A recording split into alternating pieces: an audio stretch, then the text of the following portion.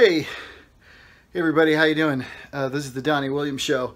This is the show where I, Todd Anderson, tell a story or an anecdote or give some behind-the-scenes info that I've experienced as an actor over the years. And Donnie Williams told me to do it. That's why it's called the Donnie Williams Show. You can ask him about that. So there's this thing. When you're an actor and people are interested in you, but they're not quite ready to book you and pay you yet, but they're interested. So then they have their shoot dates. The project is happening at a certain time. So they call and they say, hey, are you available this date to this date? And you say yes. And they go, oh, we'd like to place you on a hold or on an avail. And they don't pay you, you know, to be placed on a hold and avail. The idea is it's a professional courtesy. And if you are to get another offer, you have to call the person who put you on hold first and give them the opportunity to, you know, shit or get off the pot, as they say. It's a professional courtesy that's extended in one direction, and I'm not sure what the professional courtesy extended towards me and the acting side of things is. It's sort of a one direct. Anyway, the point is when you get an avail and you're honest about it with other entities, sometimes they won't even see you for a project. Well, we need to know he's completely available on those days, and that's where this professional courtesy gets dicey and hurts me professionally, because I'm, you know, losing potential work. But, you know, that's just how it is when you're a guest star type, a day player type, the kind of actor like me who's, you know, spends most of the time pounding the pavement trying to get the job. And one day, like, 2 different entities can want you, or 3. And you want all the jobs because you want all the money, and you need it, and you need the work. But you can't obviously be 2 or 3 places at once. It doesn't work that way. So it's a bummer when stuff converges like that. And it's a bummer when stuff can't converge like that because you're honest about your holds and avails, so people don't want to even see you for the thing. There was this one time where I got a jury summons.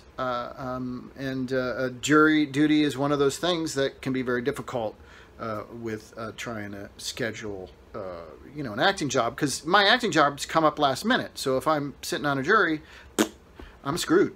Anyway, I have sat on a couple of juries, and here's a story about one jury that I sat on. I had just auditioned for an episode of a show called CSI, the day that I was called into jury duty, I got put on a hold for CSI, which could have conflicted with the trial if it was going for more than a couple days. And so I just kind of hoped that I wouldn't, you know, while I was sitting there in the room waiting for my name to be called, that I wouldn't get called, because sometimes you just go through the whole day and you don't get called in a jury, and then you're done, you're good.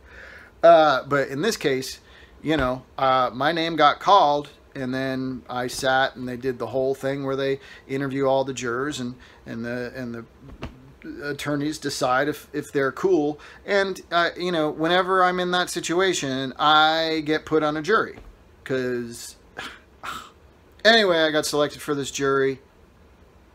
That same day that I got selected for the jury, the CSI called, and the CSI wanted me for the show, and it was going to conflict with the second day of the trial. So I did not sleep all the night before the jury duty, and I was planning on literally throwing myself at the mercy of the court and asking to be let out so I could go do a CSI episode. And I was terrified of asking a judge for that. But I was going to do it, and if the judge said no, well, there's not much I can do. I'm fucked.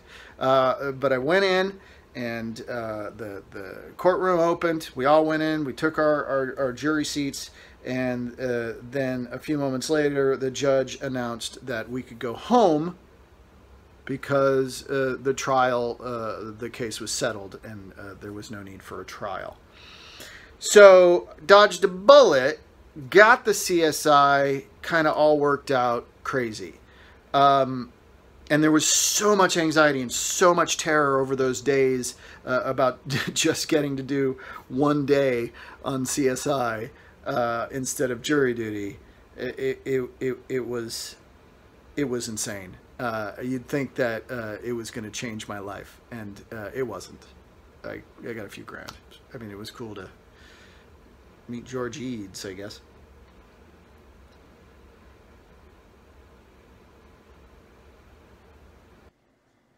This has been a Blursh production. Blursh.